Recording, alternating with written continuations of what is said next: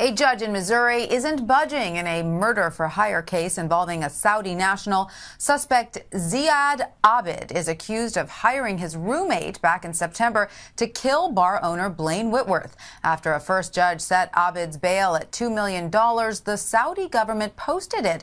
But another judge took over the case and is refusing to free Abid from prison while awaiting trial. Attorneys on both sides are in agreement that this violates the state's constitution. Abid's attorneys are asking a state appeals court to remove that judge from the case.